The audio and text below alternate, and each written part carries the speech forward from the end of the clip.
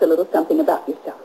Well, my mom didn't want to move here, but she said since my dad makes so much money, we can go out of town every weekend. Oh, well, thank you, Heather. What I meant was, why don't you tell us about you? Okay, I'll never have to work a day in my life. I see. Heather, why don't you hang your coat up? My mother says I shouldn't, because it's so nice. Someone might take it.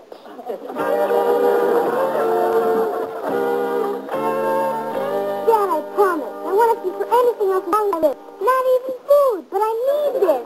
No, you don't. And I don't. Mayfield, my hometown.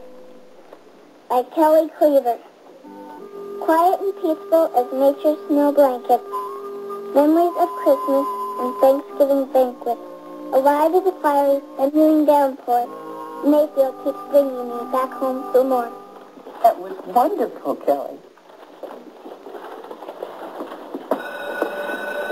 Have fun at lunch, children. Boys, throw your milk cartons in the trash, not at the janitor. Take me as a call and make sure Heather doesn't follow you this time. Nice poem, Kelly. Thanks. Almost as nice as Brookhurst by Philip Carey. I had to memorize it last year in my private school. Are you going to tell on me? No? Why would I tell on my best friend? You know, nobody likes me here. But from now on, you're going to have to.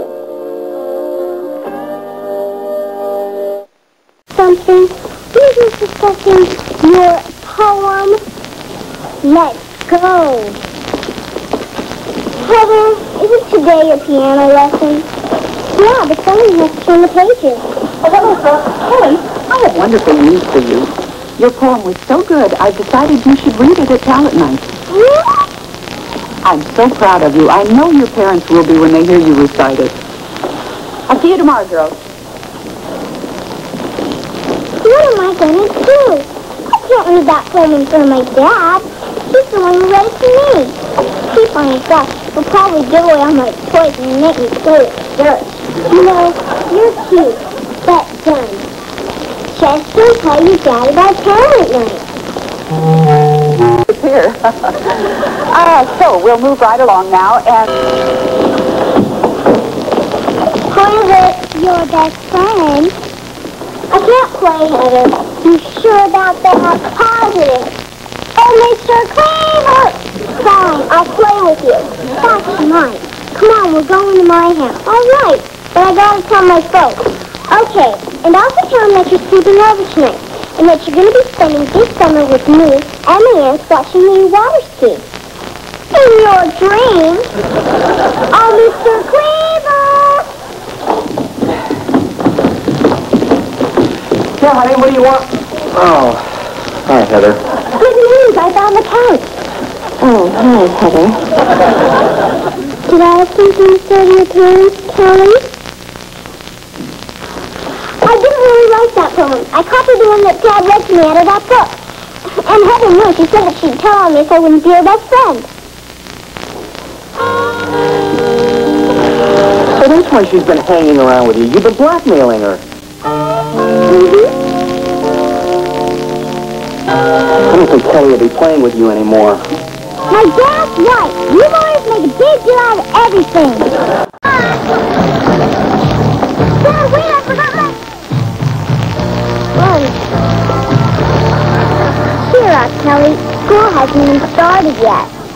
I left my lunch in my dad's car. I don't have any money. I'm gonna starve. I brought my lunch today. You can have what I don't finish. I don't like saran wrap. No wonder you don't have any money. Those hand-painted t-shirts cost a fortune. Not this one. I made it myself. You made this? Amazing. I thought the only talent you had was gift wrapping. Hi, Heather. Hi, Kelly. Messy. Wow.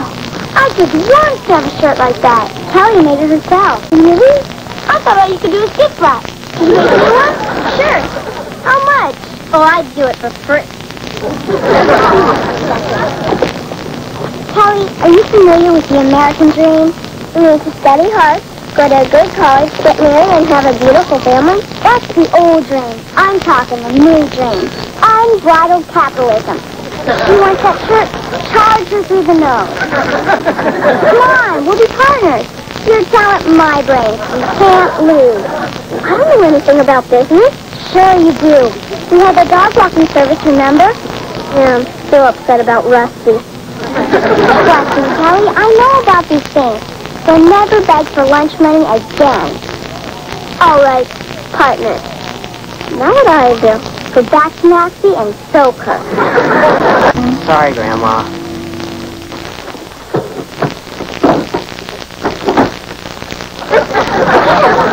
I wasn't blowing bubbles or anything. Last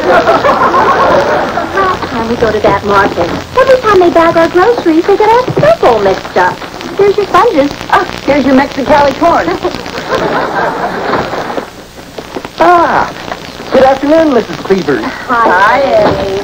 When I see you two in the kitchen, I know that all is right with the world. Oh, thank you. And when I see you... Hi. Do you have a staff? The really just unskilled laborers. We couldn't pay them a decent wage, so we gave them titles.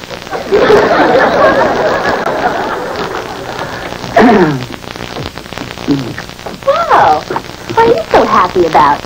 You're not thinking of growing your beard again, are you? My little girl has a staff. Can you believe it?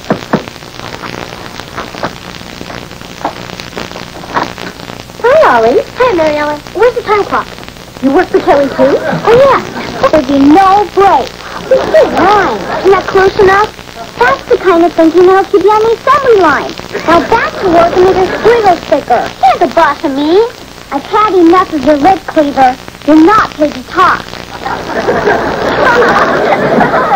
Heather, get ready to pat me on the back. Sunday is Nancy's mom's C16 party, and she wants to give our t-shirts away as party favors. How many? 10? 15? Try 40. Hey, they're not actors, they're real guys, and I'm going. Well, don't expect to have a job on Monday. You firing me?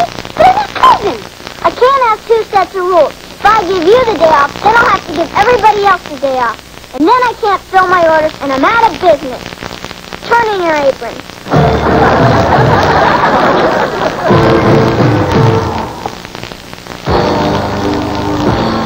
What are you all gawking at? Back to work.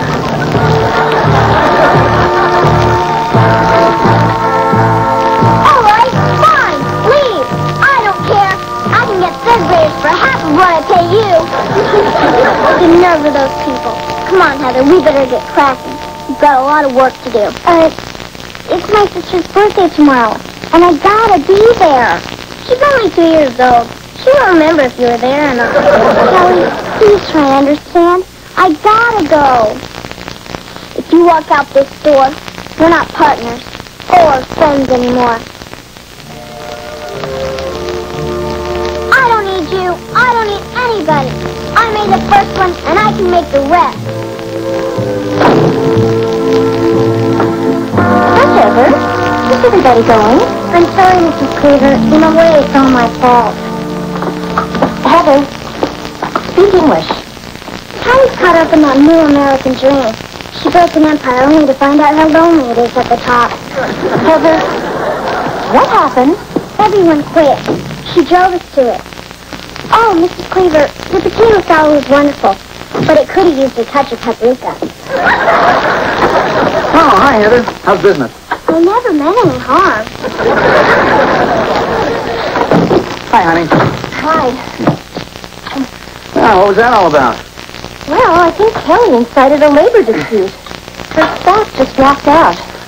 Well, everybody hates their boss. Well, Kelly's been going... Yes, of course. Now, Miss Cleaver, why do you feel that you should be considered for this loan? I think my new collection speaks for itself. As you can see, I use only the highest quality material. Very impressive. No shrinkage and no fading.